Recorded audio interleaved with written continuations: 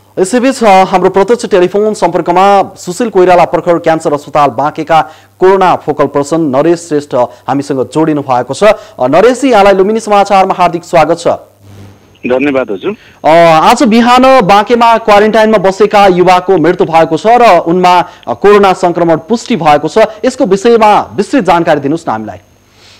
हजुर, हामीले अब यो क्वारेन्टाइनमा बसेको यो बाँकेको नरेनापुर वार्ड नम्बर 5 को दिपेन्द्र प्रावि भोज भगवानपुरमा 39 जना व्यक्तिहरू बस्नु भएको थियो इन्डियाबाट आएको। अनि हामीले अस्ति नै स्वाब संकलन 45 जनाको गरेका थियौं। त्यसमध्ये 8 जना पोजिटिभ आइसकेपछि त्यहाँको संसर्गमा रहेको को हिजो स्याम्पल कलेक्सन फेरि गर्यौं। स्याम्पल कलेक्सन गरेर हिजो हाम्रो टोली आयो, यता फर्कियो साँझ।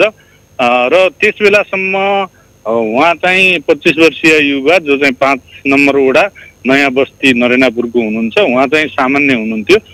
सामान्य भएको अवस्थामा राति 3 बजे अकस्मात उहाँलाई चाहिँ भोमिट भयो, बान्ता भयो।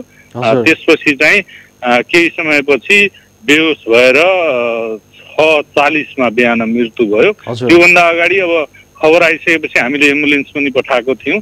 एम्बुलेन्स अब एक्सपायर भइसकेपछि उहाँको चाहिँ एक्सपायर भइसकेपछि उहाँलाई यहाँ ल्याइएन र स्याम्पल हिजो साँझै ल्याइसकेको हुनाले हामीले चाहिँ स्याम्पल कलेक्सनको एक्जामिनेसनमै ध्यान दियौँ र एक्जामिनेसन करिब 3:30 बजे एक्जामिनेसनको रिजल्ट हामीलाई थाहा भएको थियो। 4 बजे मन्त्रालयबाट एनाउन्स भइसकेपछि त्यसको व्यवस्थापनको काम हामीले गर्यौं र अहिले चाहिँ अब लास्टलाई चाहिँ डिस्पोजल गर्ने कामहरू भइरहेको छ। र यहाँले जुन थप उपचारको लागि लैजाँदै गर्दा भन्ने खालको कुराहरू पनि आएको छ। उहाँको उपचारका लागि लैजाने भन्दा बाटोमा लैजानु भन्दा क्वारेन्टाइनमै उहाँको मृत्यु भएको थियो या के थियो?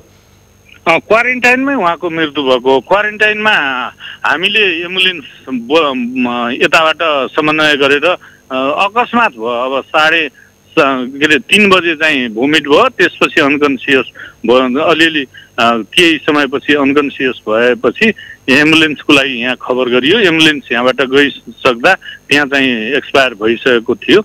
भइसकेपछि अब एक्सपायर भइसकेपछि यता ल्याउने कुरो भएन। पछि स्याम्पल हिजो नै आइसकेका हुनाले स्याम्पल कलेक्सनतिर नै हामीले जोड दियौँ। स्याम्पल कलेक्सन को स्याम्पलको एक्जामिनेसन भइसकेपछि नेगेटिभ आएपछि त्यही अनुसारको यो डेड बडी डिस्पोजल गर्नुपर्ने र नभएपछि चाहिँ त्यही अनुसारको गर्नुपर्ने भन्ने गाइडलाइन भएको हुनाले हामीले त्यही अनुसार नै गर्यौं। त्यही नै हो। र नरेशजी, वैशाख 30 गते उहाँ नेपाल आएको भन्ने कुरा छ। उहाँ आउँदै गर्दा र उहाँ क्वारेन्टाइनमा प्रवेश गर्दै गर्दाखेरि उहाँमा सामान्य लक्षणहरू पनि देखिएका थिए या थिएनन्? के थियो उहाँको स्वास्थ्य अवस्था? उहाँलाई लक्षण थिएन। योभन्दा अगाडि हामीसित क्वारेन्टाइनमा भएको जाँचहरू 30 गते उहाँ नेपाल राजस्थानबाट नेपाल आउनुभएको। नेपाल आइसकेपछि नेपाल प्रवेश गरेपछि उहाँलाई हामीले घरै जाने सिस्टम छैन। बाँकेमा चाहिँ क्वारेन्टाइनमा पहिले 14 दिन राख्ने सिस्टम छ। त्यही अवधिमा जाँच पनि गरिन्छ र क्वारेन्टाइनमा ल्याइसकेपछि उहाँलाई चाहिँ खासै हिजो साँझसम्म पनि हामीले उहाँहरूको उहाँ लगायत 39 जनाको स्याम्पल कलेक्सन गरेका थियौँ। त्यहाँ चाहिँ कसैको पनि बिरामी सम्बन्धी लक्षणहरू उहाँको थिएन र उहाँको पनि थिएन र राति अकस्मात उहाँलाई त्यस्तो लक्षण देखा पर्यो, बान्ताको र बेहोस हुनुभयो। त्यसपछि चाहिँ एक्जामिनेसन हिजोको स्वाब एक्जामिनेसन गर्दाखेरि पोजिटिभ निस्कियो मरिसकेको। नरेशजी, क्वारेन्टाइनमा आएको 4-5 दिन समय हुँदासम्म पनि उहाँको स्वाब परीक्षण नहुनु त यो अलिकति कमजोरी भएन र?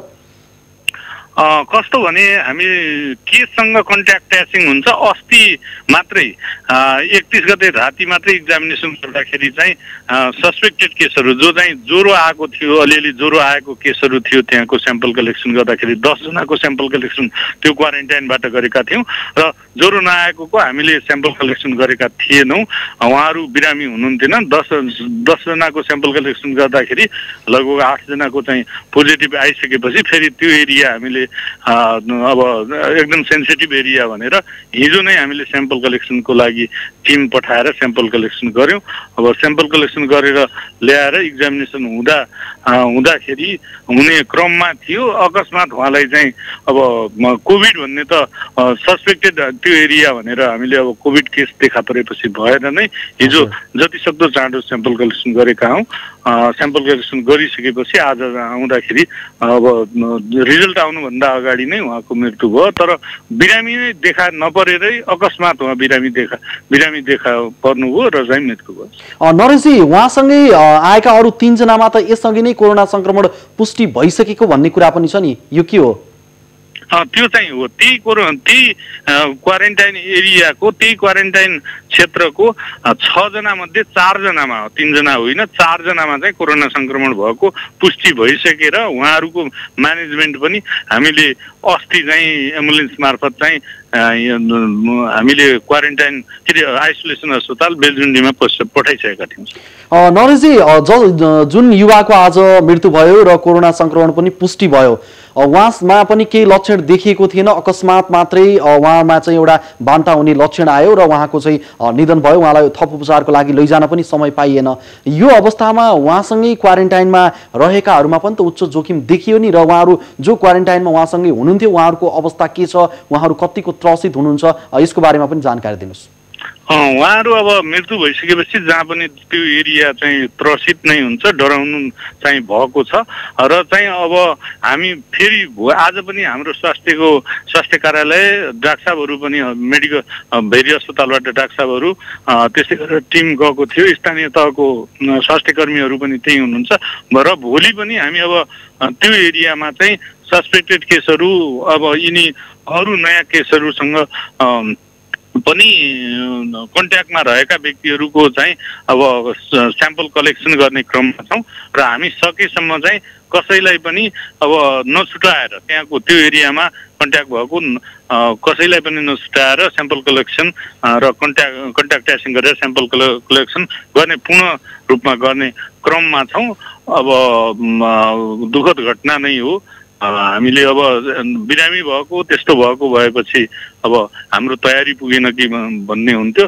र अकस्मात बिरामी भएर 3 बजे बिरामी भएर 6 बजे चाहिँ मृत्यु भयो। यो चाहिँ अब दुःखद नै हो, यसमा हामीले धैर्य गर्नुपर्छ र आगामी दिनमा अब यो जाँच प्रक्रियालाई अब स्याम्पल कलेक्सन प्रक्रियालाई सकेसम्म सस्पेक्टेड केस कसैलाई पनि नछुटाएर हामीले गर्ने तयारीमा हामी लागेका छौँ। नरेशजी, जुन आजको घटना छ, आजको घटनाले त अब क्वारेन्टाइनमा रहेकाहरूमा लक्षण नदेखिँदा पनि उच्च सतर्कता अपनाउनु पर्ने र क्वारेन्टाइनमा प्रवेश गराउँदा बित्तिकै स्वाब परीक्षणलाई पनि यथाशीघ्र चाहिँ सञ्चालन गर्नुपर्ने अवस्था पनि देखियो नि, यो विषयमा यहाँहरूले के सोच्नु भएको छ? हामी अब मृत्यु भइसकेपछि अब हाम्रो सामाजिक विकास मन्त्री सुदर्शन बराल मान्य मन्त्रीज्यू पनि यहाँ उपस्थित हुनुभएको थियो र उहाँले प्रष्ट रूपमा हामीलाई निर्देशन दिनुभएको छ र सहयोग गर्ने पनि प्रतिबद्धता हामीलाई तपाईहरुलाई के चाहिन्छ म्यानेजमेन्ट गर्नको लागि व्यवस्थापन गर्नको लागि के गर्नुपर्छ हामी चाहिँ भन्नुहोस् व्यवस्थापन गर्छौं भनेर भन्नुभएको छ र स्पेशली अब क्वारेन्टाइनहरु इन्डियाबाट धेरै मान्छे आइसकेपछि यो बोर्डर एरिया बाँके लगायतका जिल्लाहरुको बोर्डर एरियामा मान्छेहरुको भिड बढी छ त्यसले गर्दाखेरि क्वारेन्टाइन भित्रको क्वालिटीमा पनि ध्यान दिनुपर्छ अब क्वालिटी मेन्टेन गर्नुपर्छ डिस्टेन्स मेन्टेन गर्नुपर्छ एउटा रुममा कति जना बस्नुपर्छ त्यो नेशनल गाइडलाइन स्ट्यान्डर्ड छ त्यसलाई चाहिँ अब स्ट्रिक्टली पालना गर्नुपर्छ र त्यहाँको क्वालिटीलाई बढाउनुपर्छ भन्ने विषयमा छलफल चलेको छ र त्यही अनुसार हामीले स्थानीय तहसँग समन्वय गरेर त्यसलाई चाहिँ हामी पूरा गर्नुपर्छ क्वारेन्टाइन स्ट्यान्डर्ड पूरा गर्नुपर्छ र सर्भिसलाई चाहिँ अलि स्ट्यान्डर्ड दिनुपर्छ भन्ने कुरा भइरहेको छ। नरेशजी यहाँले मृतकको दाह संस्कारको कुरा पनि गर्दै हुनुहुन्थ्यो अहिले दाह संस्कार सकिएको छ या कसरी हुँदैछ उहाँको दाह संस्कार? अब दाह संस्कार मैले भर्खर 10 मिनेट जति अगाडि मेरो त्यहाँको प्रशासकीय अधिकृत ज्यूसित कुरा भएको थियो दाह संस्कारको चाहिँ अब त्यो एरियाबाट उहाँहरूको धार्मिक प्रचलन अनुसार गर्नुपर्ने सबै कुराहरू गरेर उसको चाहिँ लास उठाउने काम चाहिँ अब भर्खरै सुरु भएको छ भन्ने कुरा चाहिँ त्यहाँको प्रशासकीय अधिकारी मणिराम खरालज्यूले चाहिँ मलाई जानकारी गराउनुहुन्छ। नरेशजी बाँकेमा संक्रमितहरू दिन प्रतिदिन थपिँदै गएका छन् र आज एकजनाको निधन पनि भयो अरू संक्रमितहरूको उपचार कसरी भइरहेको छ व्यवस्थापन कसरी भइरहेको छ अस्पतालहरूलाई कसरी व्यवस्थापन गरिएको छ?